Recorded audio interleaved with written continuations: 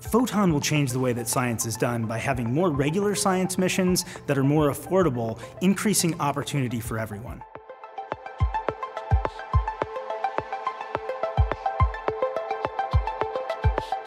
Photon's a really unique platform, so it's able to be configured into a low Earth orbit configuration to do really important low Earth orbit missions, but also we can juice it up and take it to far destinations, whether it be the Moon or other planets or even further out.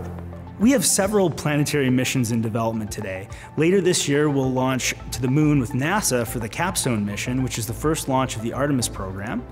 Then we'll move on to Mars with 2 spacecraft for the NASA Escapade mission.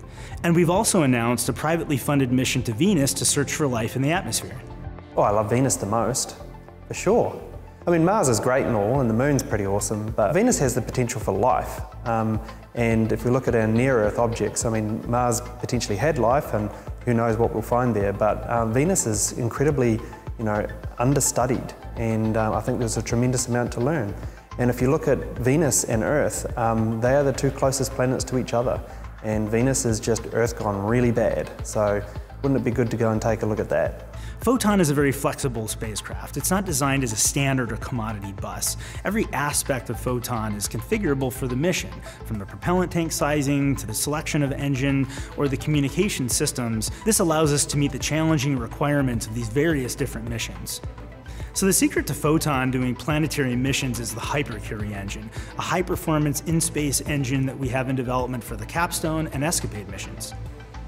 Beyond planetary missions, Photon will enable a range of capabilities, from single spacecraft to constellations, telecommunications satellites, remote sensing and weather, and even orbital transfer and maneuvering vehicles. But most exciting are the payloads we haven't even thought of. If you're a planetary scientist, I think Photon is kind of your ticket to all of the planets and into our solar system.